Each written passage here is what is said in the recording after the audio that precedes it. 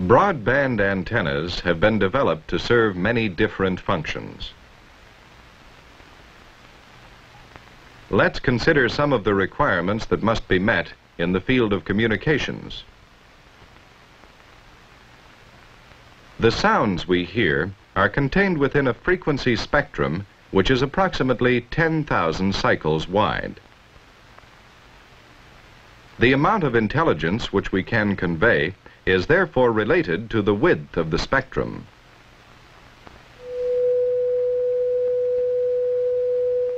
This simple 500 cycle tone can be represented mathematically by a sine wave.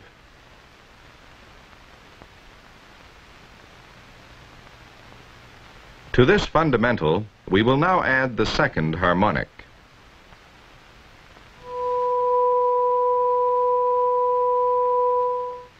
The change of sound is caused by the modification of the wave shape.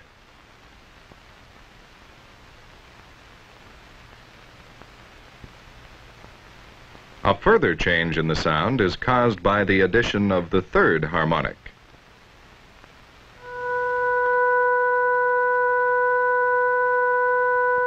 The waveform has again been changed. Each increase in spectrum width increases the quality or intelligence conveyed by the sound. If we play a 500 cycle note on a saxophone, the harmonics create a distinctive wave shape.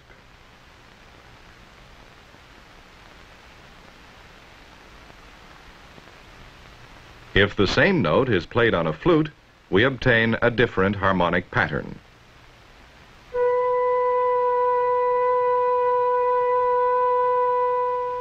Again, the wave shape shows that we must pass additional frequencies to retain musical quality.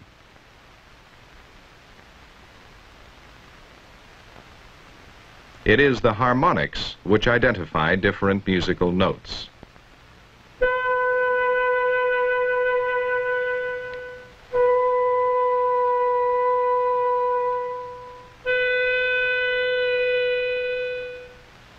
The human voice, which can be likened to a musical instrument, is best depicted on the larger spectrum. 1, 2, 3, 2, 1. On an average, the frequency range is about 8,000 cycles. The associated wave shape looks like this. 1, 2, 3, 2, 1. By filtering out inessential harmonics, we can reduce this range to 3,000 cycles. 1, 2, 3, 2, 1, 2, 3. Since the intelligence has been retained, we have produced a voice channel. To understand how this information is transmitted, let's return to our 500 cycle waveform. To facilitate transmission, we frequency modulate a carrier wave. Here's what happens. When the waveform is positive, the carrier bunches together. This process produces a sum frequency. When the waveform swings negative, the carrier is expanded.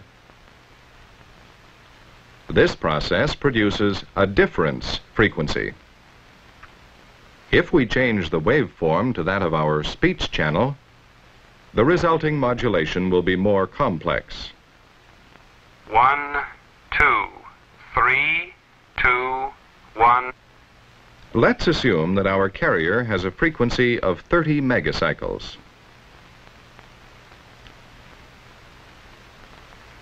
The modulation process produces sum and difference frequencies. 1, 2, 3, 2, 1, 2. This block represents one channel of information. In practice, it is desirable to widen this range so as to transmit and receive a number of channels of information. This requirement is not achieved with the simple dipole. This antenna has a high efficiency at a spot frequency. That is to say, a high Q. To increase its bandwidth, we must lower its Q. This process is known as broadbanding. Let us see how it is achieved. In the VHF region, we can fold the dipole or change the rods to current sheets. In the UHF region, the upper element can be replaced by a capacity hat and the lower element by a cone. This antenna has directivity and broadbanding, but has less gain than a simple dipole. The squirrel cage antenna overcomes this limitation. It is usually mounted as a vertical array. This antenna concentrates power and provides high gain as well as broadbanding.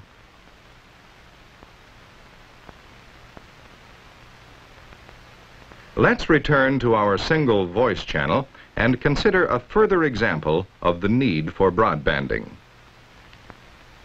It is often desirable to transmit many voice channels.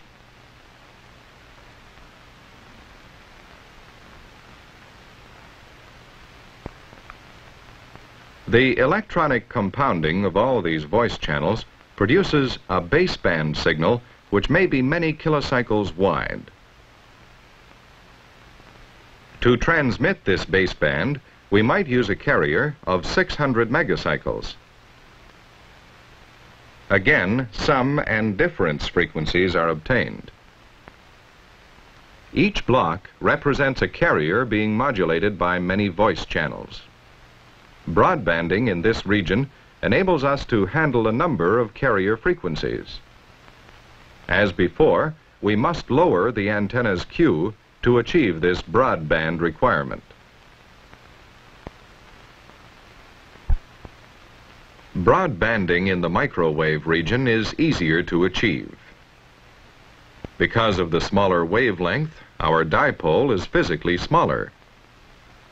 And we can lower its Q by increasing its rod diameter. In this form, the antenna is very inefficient because it affords a very small capture area for reception. By adding a reflector, we can restore our high-gain broadband requirement. Some installations use flared horn and lens systems. Others use large, high-gain dishes. All these antennas have a greater bandwidth and higher gain than those used in older HF systems. Broadbanding thus permits greatly improved methods of communication with increased flexibility. The line of sight system gives high traffic capacity over short distances. Range can be greatly increased with the tropospheric scatter system. In this system, the beam is directed at the horizon. Its energy is then re-radiated by the millions of particles in the atmosphere. This re-radiated energy is picked up by high-gain dishes. Even greater range is possible with the ionospheric scatter system. A powerful beam is directed at the ionosphere. Reflection occurs, and the reflected energy is then picked up in the target area. To achieve these greater ranges, we must accept some loss of traffic capacity, but with communication systems like this, we can span the globe. Even the faint radio signals from outer space can be picked up with super high-gain reception equipment.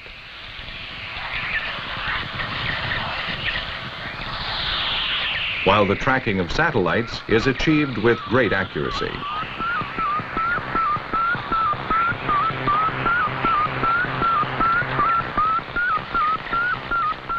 Antenna design and performance will be a vital element in the development of equipment for the space age.